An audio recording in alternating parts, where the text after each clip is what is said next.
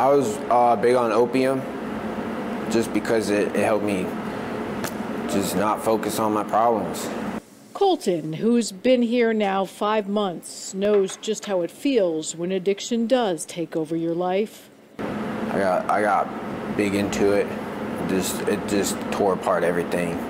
Colton is one of more than a dozen students here training for the rest of his life. In his case, it's culinary skills he's learning, but the ranch is about other skills too.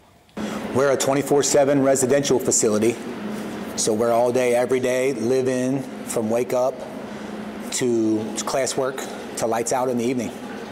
The ranch, based in Milford, Ohio, just outside Cincinnati, has a mission of building character, Director George Martin says. That they might learn to walk in a relational, meaningful relationship with God and others. We have a model that's to live with, to learn from, and to live like. So we model what it looks like to live successfully without drugs and alcohol.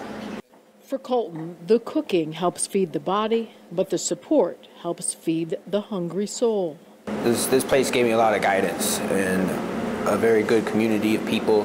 The real focus is to meet people wherever they are in a journey. It's just a very dark road, a lot of bitterness and spite. And help put them on a path to success.